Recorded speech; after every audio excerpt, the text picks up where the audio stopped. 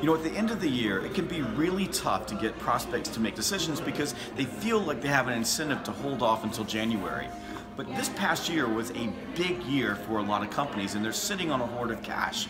And they have a choice of what to do with that cash. They can spend it now on capital equipment, on services, and on software, or they can pay taxes on it. So savvy sales professionals are reaching into their database and making lists of these companies and going out and having conversations with them about how they can use the cash that they're holding to buy products now that they can use in the next year, and they can reduce their overall tax burden.